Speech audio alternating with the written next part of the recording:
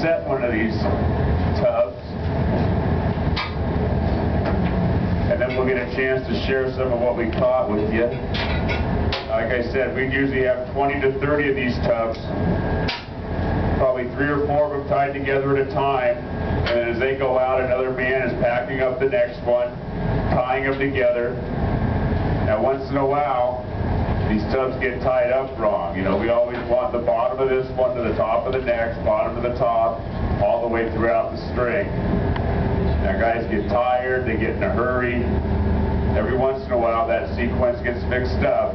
And then Kiwi's standing here hanging on to this tub that's going out, and he's unsuspecting of what's coming. This tub comes from the bottom instead of from the top like it's supposed to. These hooks pop up, he'll grab a man in the wrist and the arms and the hands. It's a dangerous situation. And we don't want to see that today, but if it does happen, you want to have your cameras ready.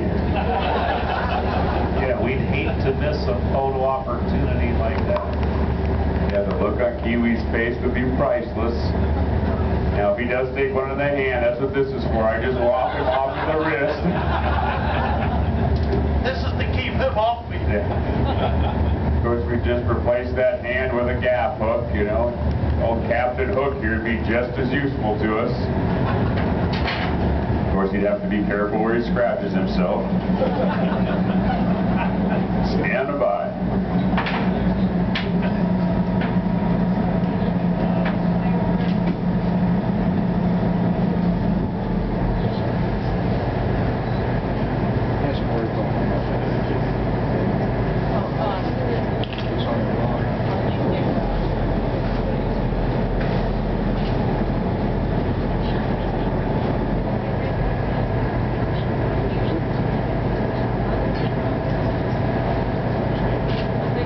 Okay, guys, let her buck.